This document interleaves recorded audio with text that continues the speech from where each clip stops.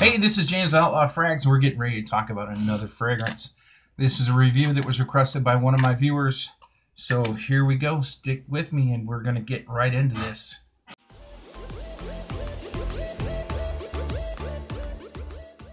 So the fragrance we're going to talk about today is none other than Boss Bottle by Hugo Boss. This was released back in 1998, which for me was a really good year, have you know. But this was, I believe, the start of the Boss Bottle series, Boss Bottles. I will say that I really enjoy this. This has got a lot of the notes in it that I prefer in my fragrances when it comes to something other than tobacco. This one is a really kind of sweet, it's been referred to as an apple pie kind of fragrance, and I kind of have to go along with what has been said about it before. I will say that the projection, longevity, and sillage are a little lacking on this guy, but it smells really good. And if you use it in the right environment and at the right occasion, this works wonderful. And the notes for this guy, Boss Bottle, number 6, according to Fragrantica, are a captivating aroma fragrance, fresh and fruity with a sharp, warm, spicy, woody base. Gotta like that one. The fresh, fruity top notes are apple with citrus, perfectly blended with a floral and spicy heart, dominated by a petitgrain, warm cinnamon, cloves, and the base notes are very masculine, and they are sandalwood, vetiver, and precious cedar, wherever precious cedar comes from. The actual perfume pyramid is a whole lot more entailed than that, and I will include that probably right there, so you can take a look at it yourself. This has been around for a long time. When I came across this bottle during my fragrance journey, it was not too long ago. I hadn't had a whole lot of experience with the bottle series. I do have a couple of other Hugo Boss fragrances that I have enjoyed from way back, and I still like them as much today as I did when I was first exposed to them decades ago. This is one I missed. I will say I like this a whole lot. The very top that I get out of this is I get hit in the face with some vanilla and then apple and cinnamon. And to me, that's where most people come with the analogy of this smells like apple pie. And it does. I just wish it had more oomph. You know, I really like the scent. It's just lacking in performance for me. Is this one that I would say I would carry a 10 ml decant with because I like it? Nope. I really enjoy it. This is something that I would put on for around the house, or if I know that I'm going to be at home with somebody that I like, this is something I would put on because it's not in your face. This is a great date scent for if you want to have somebody close to you, and it's not going to knock them out for monster projection or anything like that. This is wonderful. It really, it smells good, and if you're up close, it smells wonderful. Does it last forever? No, it does not, and I am not going to lie about that. The longevity on this bad boy is pathetic in my opinion, but it does smell good. The projection in this, to me, and this is my opinion, is weak at best.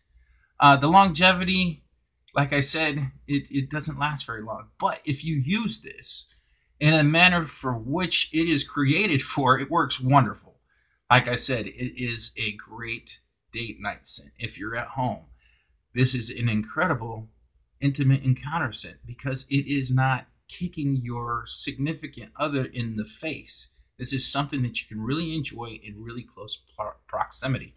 Wow, I stumbled over that word. You try to say that, proximity. Anyways, those are my immediate reactions that I get from this.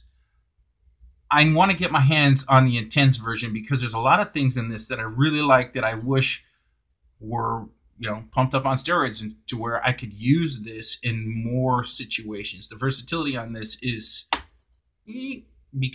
because of the scent characteristics that this fragrance has.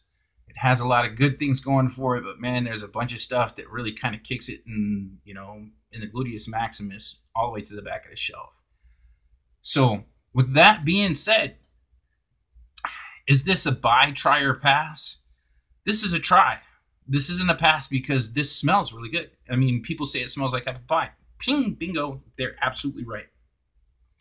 To me, this definitely gives me the vibe of apple pie, and that is due to the vanilla, apple, and cinnamon notes that are in it, which smell wonderful. I mean, it smells really good. The performance issues is what kills this little guy. And from what I understand, the intense version really addressed a lot of those issues. Am I happy I have this in my collection? Absolutely. Because I have a hard time finding things wrong with most fragrances. I enjoy them all. There's only been 2 that I have had experiences with that I just had to get rid of them immediately. One was Nautica Voyage Sport. To me, that smelled like dirty armpits. And I got rid of that immediately. I will say on Fragrantica, this is rated as being moderate in longevity and moderate in sillage. For me, it's not. It is not. Like I said, it works great for what I would intend to use it for, and that is date nights and intimate encounters. Or, you know what, this would work great in a work environment because it is not loud and it is inoffensive. I can't think of anybody not liking or appreciating the way this smells. This smells really good. You know, this is something you could wear to the office that, you know, when somebody gets close to you, you're going to smell good, but it's not going to offend, you know, the person in the cubicle next to you. It's not going to drown your entire office out with your smell. This would work great for that. Overall, this is a extremely pleasant scent. There's several occasions that this will really shine in. And I've talked about them a couple of times, you know, and we'll say them one more time just to make sure I'm getting the point across. Intimate encounters. Woo-hoo, between the sheets. Wonderful. Date night. Outstanding. Office. Outstanding. As long as when you put this on, you understand that you are not going to get monster projection and you are not going to get a huge amount of longevity out of this. You are on the right track to really enjoying this scent. Because it does smell good. Who's this for? This is for everybody, really. You know, if you're old enough to put this on till you're old enough to step in the grave, there is no age limit. And again, you know, like I've said before, I really don't like putting an age on a fragrance. But this is for anybody. So if you have a chance, this has been around for a very long time, since 1998. Since back when I had hair and my beard wasn't gray. But throughout the years, this has passed the test of time. And as long as you use this with the positives in mind and make sure that you understand the fragrance, this is definitely worth having in your collection. And remember, there is no bad time to smell good. And if you have a chance, hit the subscribe button. You know, I like having you come back and see me. Yeah. It gets lonely talking to this camera. And, you know, while you're at it, when you hit the subscribe button, there's a little bell. And that helps me help you, notify you when I have fresh content that's being delivered. And hit the thumbs up, because the thumbs up helps me and helps the channel grow. So with all those things being said, man, I really want to thank you for your time, because it is not infinite. We all have only so many days. So I appreciate the fact that you spent some here with me on OutLaw Frags. And until next time, this is James with OutLaw Frags, and I look forward to seeing you again.